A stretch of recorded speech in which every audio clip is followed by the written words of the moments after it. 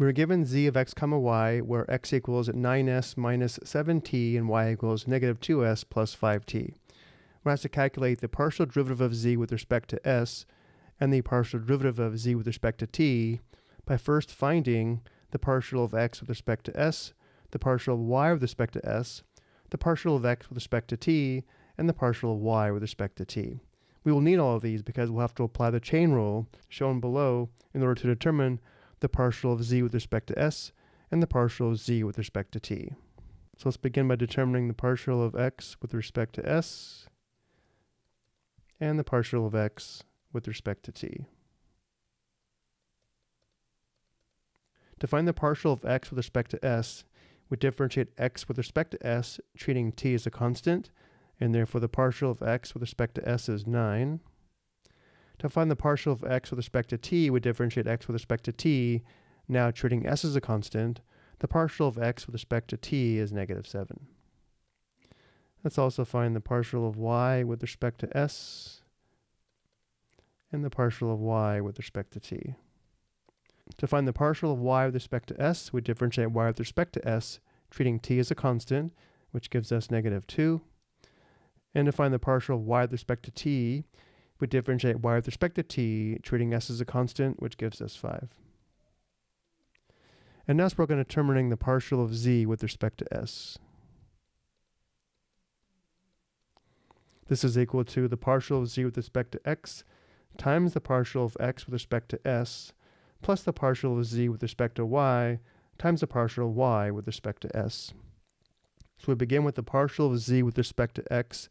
So we differentiate z with respect to x, treating y as a constant, which gives us negative 6x. And then we have times the partial of x with respect to s, which we already know is positive 9. And then we have plus the partial of z with respect to y. So now differentiating z with respect to y, treating x as a constant, we have 18y times the partial of y with respect to s, which we already found is negative 2. Now we can't leave the partial derivative in this form. We want to express this in terms of s and t, not x and y. So now we substitute 9s minus 7t for x and negative 2s plus 5t for y. When doing this, notice negative 6 times 9 is negative 54. So we have negative 54 times x, which is 9s minus 7t. 18 times negative 2 is negative 36. Let's write this as minus 36 times y, where y is negative 2s plus 5t. So while we could leave the derivative in this form, let's go ahead and clear the parentheses and combine like terms. Distributing negative 54 times 9s is negative 486s. Negative 54 times negative 7t is equal to positive 378t. And then because of the subtraction, let's distribute negative 36. Negative 36 times negative 2s gives plus 72s. And negative 36 times positive 5t gives us minus 180t. For the last step, we combine like terms. Negative 486s plus 72s is negative 414s. And 378t minus 180t equals 198t, giving plus 198t. Let's go ahead and record this. And now let's determine the partial of z with respect to t. The partial of z with respect to t is equal to the partial of z with respect to x times the partial of x with respect to t plus the partial of z with respect to y times the partial of y with respect to t. So we begin with the partial of z with respect to x, which we found earlier. Differentiating z with respect to x, treating y as a constant, we have negative 6x. And then times the partial of x with respect to t, which is negative 7. Plus the partial of z with respect to y, which again we found earlier. Differentiating z with respect to y, treating x as a constant, gives us 18y. And then times the partial of y with respect to t, which we already found is 5.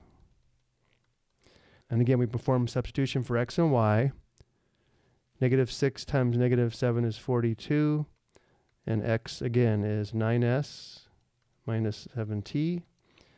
18 times 5 is 90, giving us plus 90 times y, and y is equal to negative 2s plus 5t. Again, let's go ahead and clear the parentheses and combine like terms. 42 times 9s is 378s. 42 times negative 7t gives us minus 294t. 90 times negative 2s gives us minus 180s. And at 90 times 5t gives us plus 450t. And last step, combining like terms. 378s minus 180s equals 198s. And a negative 294t plus 450t is equal to 156t, giving us plus 156t. And let's go and record this as well. I hope you found this helpful.